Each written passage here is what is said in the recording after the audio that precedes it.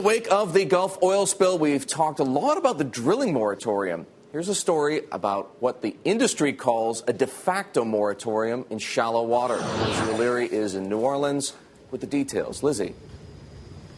So the major moratorium applies only to deep water drilling, but this is in shallower water, and the industry says they're having significant permitting issues actually getting new permits issued for shallower water drilling. So we went to a place called the Rig Graveyard, and this is off Cameron, Louisiana. It's the western part of the state, and this is a place where particularly shallow water rigs come and park for service. They idle there for a while, and you can see huge groups of rigs. At this point, probably about 15, 20 of them. A lot of these are there before the drilling moratorium was put in place, but the permitting issues have made it harder for these rigs to go back out into the water where they would be drilling. A lot of them owned by Hercules, the largest shallow water driller. There was a meeting in Washington. Hercules General Counsel described what they want from the administration.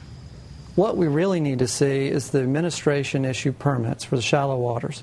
There is no moratorium in effect, but there is. If you ask our workers, they don't have work to do.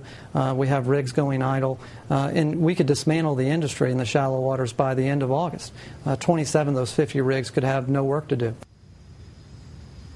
Now, the Interior Department says 9 shallow water permits have held pending until these new regulations have put into place, until they can figure out how drillers would deal with the blowout scenario. They say 17 of 36 permits have gone forward, but you certainly have some pushback from the drilling industry here, not just in the deep water rigs, but in these shallow water rigs, which populate the Gulf Coast up and down, really, from Texas all the way to just off Alabama, guys.